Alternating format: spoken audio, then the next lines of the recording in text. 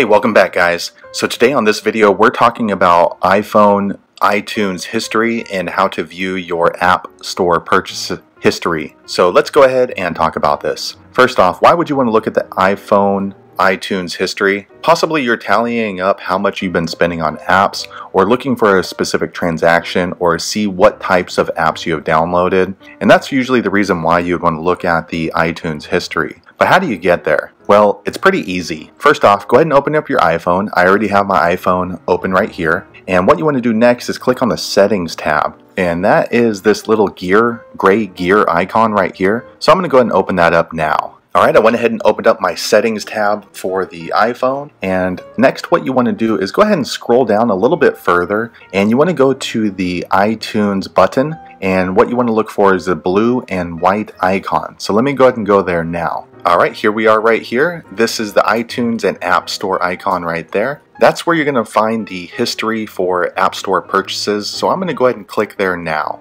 Alright, I went ahead and clicked on there now, and now you can see the iTunes and App Store settings. And here at the top you can see your Apple ID, and usually that's going to be your email address. It might be different for you, but for me it's my personal email address. And what you want to do is go ahead and click on the blue button, Apple ID. I'm going to go ahead and click on that now. Alright, I went ahead and clicked on that, and then as you can see the Apple ID prompt says view Apple ID, sign out, I forgot, or cancel. What you want to do is go ahead and click on view Apple ID, and that's going to open up your iTunes history. So I'm going to click there now. Alright, I went ahead and opened that up, and now you can see the account settings. And what you want to do if you want to view the history of App Store purchases is just scroll down a little bit further, and then as you can see it says purchase history. So I'm going to go ahead and click on that now. Alright, and here you go. This is where you're going to find the iTunes purchase history for all the apps that you have purchased or downloaded. And the nice thing about this is it's set up in different segments. So initially it's already been chosen that it's going to be the last 90 days worth of purchases. So these are the apps that I purchased within the past 90 days. Also right here, as you can see, I have Amazon Music. Amazon Music was not a charged app,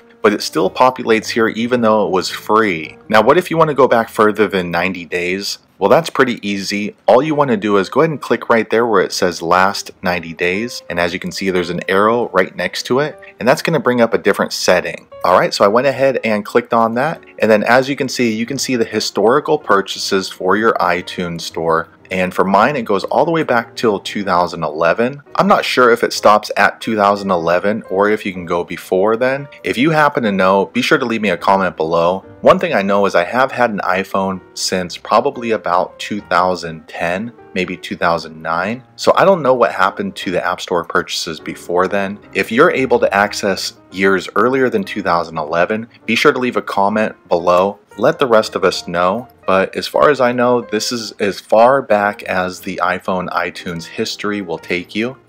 But hopefully you found the video useful. If so, click thumbs up, and I hope to see you on the next video. Thanks again for watching.